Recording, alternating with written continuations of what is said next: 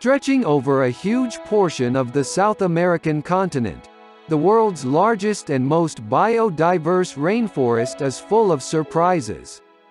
As mysterious as it is breathtaking, the Amazon remains one of the most written about and studied ecosystems on Earth.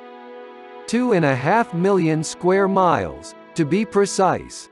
The world's largest rainforest can be found across 9 Latin American countries, which are Brazil, Bolivia, Peru, Ecuador, Colombia, Venezuela, Guyana, Suriname and the French Guiana.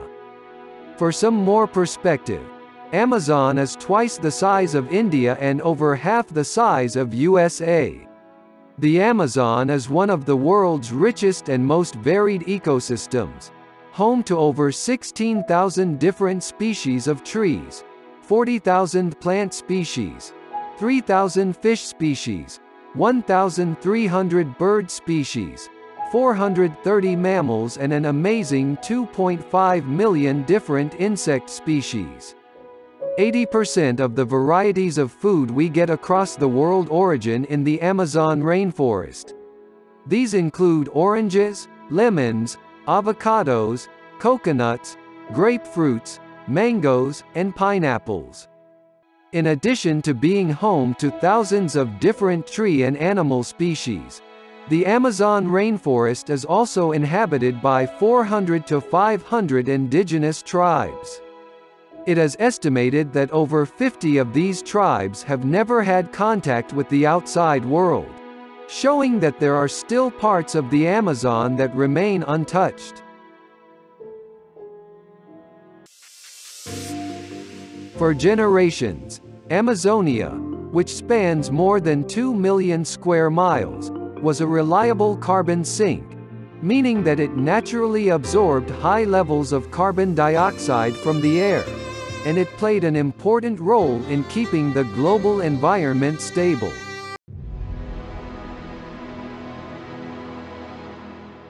However, in recent decades, humans have increasingly contributed to the degradation of the Amazon, upsetting a crucial natural balance. In a study published in the journal Nature, scientists who conducted this research over a period of 9 years in the eastern Amazon forests have said that a significant amount of deforestation in eastern and southeastern Brazil has turned the forest into a source of CO2 that has the ability to warm the planet. The team used an aircraft to fly above the Amazon to measure the carbon dioxide and carbon monoxide over several areas of the Brazilian rainforest from 2010 to 2018. They found that fires produced around 1.5 billion tons of carbon dioxide per year on average, while new growth could only account for removing around 0.5 billion tons. Researchers who routinely tested the atmosphere at 4 areas in Amazonia twice a month over a 9-year period found that not only are carbon emissions higher in the eastern areas of the rainforest than in the western areas, but that the southeastern area is putting more carbon dioxide into the atmosphere than it absorbs. The eastern Amazon is a hotspot of deforestation to facilitate logging and agriculture, including cattle ranches. Amazon has lost a big part of its size as recent years because of deforestation to create the Trans-Amazonian Highway.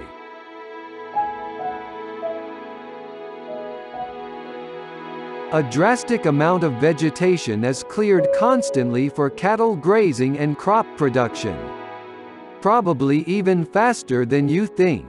A depressing 1.5 acres of the Amazon vanishes every single second, and with it an average of 137 species become extinct each day. From this chart, we can see that from 2012 onwards, the rate of deforestation is increasing. When the forest is degraded and suffers the impact of deforestation, the trees actually reduce their net CO2 storage capacity. They become less efficient in absorbing CO2 simply because they're weaker, because they die sooner. What upsets the balance most of all, however, are the emissions from wildfires. We know that when forests go up in flames, they emit large quantities of carbon monoxide and dioxide. In addition to deforestation and fires, the study says the rise in emissions from the Amazon has been accelerated by warming temperatures and moisture stress during the dry season. The eastern areas have less moisture than the west during already difficult dry periods, which now have become drier and have lasted longer due to climate change. For example, the dried-out wetlands and compacted soils that result from extensive logging often increase nitrous oxide emissions, and fires used to clear land for livestock and agriculture release particles of soot called black carbon that absorb sunlight and cause localized warming. Scientists predict that the rainforest may reach its tipping point by 2025. We still have a window, small as it may be. We must protect those parts of the Amazon rainforest that still haven't reached their tipping point. What's happening to the Amazon rainforest? Wildfires in California and Sardinia, Canadian heat waves, flooding in Germany, Netherlands, China, India, and Nigeria. All prove to us that we're all united in the struggle against climate change. We're citizens of the world, and we're universally affected by major crises.